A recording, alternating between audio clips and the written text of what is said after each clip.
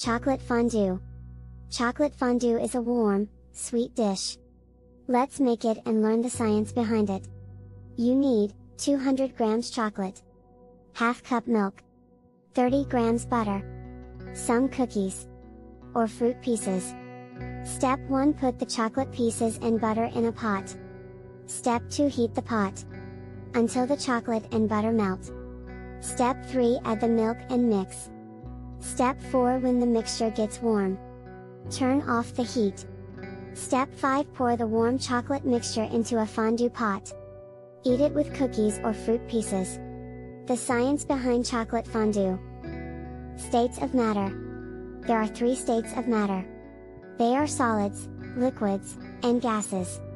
The state of matter can change by heating or cooling.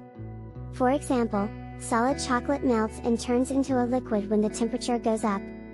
Share your ideas. How do you eat fondue? Share your ideas. Sujin: I like eating potato chips with chocolate fondue. The salty chips go very well with sweet chocolate. Junya: I eat rice cake with chocolate fondue. Rice cake tastes great with chocolate. What about you? Can you think of examples of solids, liquids, and gases?